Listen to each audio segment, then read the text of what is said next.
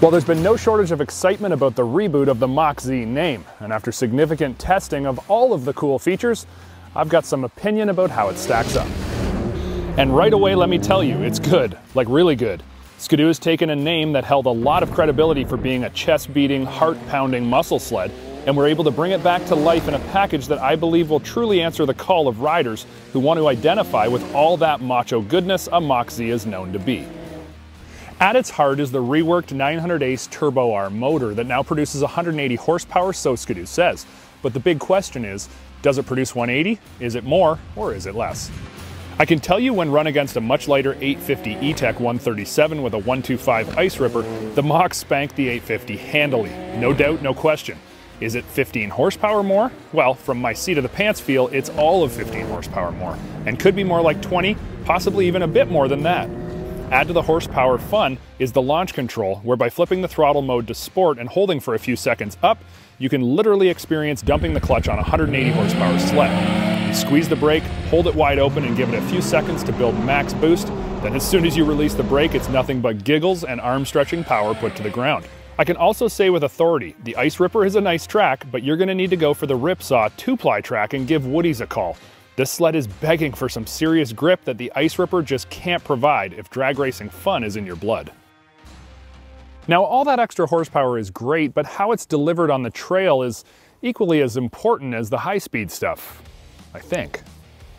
While Mach Zs of old may have spent more time at the drags on the weekends, I can assume that this Mach will spend the majority of its time on the trails, albeit more wide-open trails, but trails nonetheless. I found the reworked hybrid cable and electronic throttle combo to be much more responsive and better suited to this engine. It's what we've been asking for on the 900 for years, and I know that you're going to love it. It's the feel of a two-stroke at the throttle, and that's what we've all come to know as the benchmark in snowmobiling. Now, I will say if you're running the throttle mode in anything but sport, you're going to notice considerable delay in your throttle response as the engine runs 400 RPM slower in anything but sport, and therefore is creating less of a baseline air charge in the intake. To me, in anything but sport mode, the turbo engine feels lazy in its response to throttle input. So overall, is there some delay in the turbocharged air getting into the engine? Yes. Is it bad?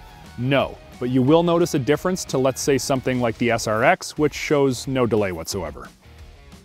It's not a deal breaker for me, and the hybrid throttle helps to improve response over the previous 150 horsepower Ace. Corner to corner, it's fun and easy to ride, and when you get out of the gas quickly, you're going to notice that the tuned-up exhaust on the Mach delivers a symphony of macho noises that are pleasing to the ear and make a sporty, fast-paced trail ride even more enjoyable. This truly is the best-sounding stock four-stroke sled ever produced. It just makes me happy to listen to it growl. So power is a big checkmark on the Mach Z, but the other included premium feature that's pretty obvious is Smart Shox from KYB. They're included in the Mach package, but will you be pleased with them? I must be completely and totally honest here. The lowest compression setting on the Smart Shox system is comfort, and in this setting, the Mach delivers what I will say with assurance is the best riding rear suspension ever produced. It's ridiculous how plush this skid is. You'll notice the rear suspension of the Mach is squatted quite low, and the running boards look like they're going to drag on the snow. Maybe it's the amount of sag, maybe it's the fact that these shocks are readjusting by the millisecond, or maybe it's both of those and the R-motion geometry, but I'm floored with how good the rear skid feels.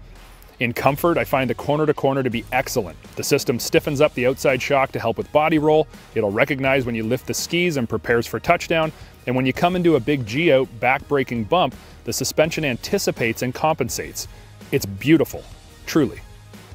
When you get down to the brass tacks, the Mach rider is still that same chest-beating, macho sledder at heart.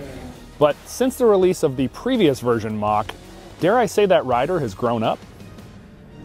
With age comes wisdom, and with wisdom comes the enjoyment of the finer things, and the new Mach in all its macho glory also has a fair share of refinements, making it more than just a big mile-per-hour sled, but don't worry, it still stretches your arms and reminds you of why it says Mach Z on the hood.